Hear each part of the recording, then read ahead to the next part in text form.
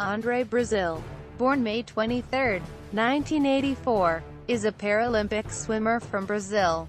He had poliomyelitis as a child. He competes in the S10 classification. He won gold for Brazil at the 2008 Summer Paralympics. He also broke S10 world records in 3 events, and a Paralympic record in a 4th. He is unbeaten in the men's 400-meter freestyle S10 event.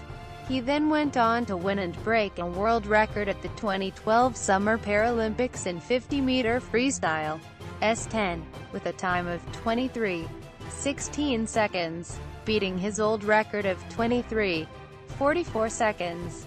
As of February 2013, he is S10 world record holder in long course 50, 100 and 200-meter freestyle, 50 and 100 meters butterfly and 50 meters backstroke events.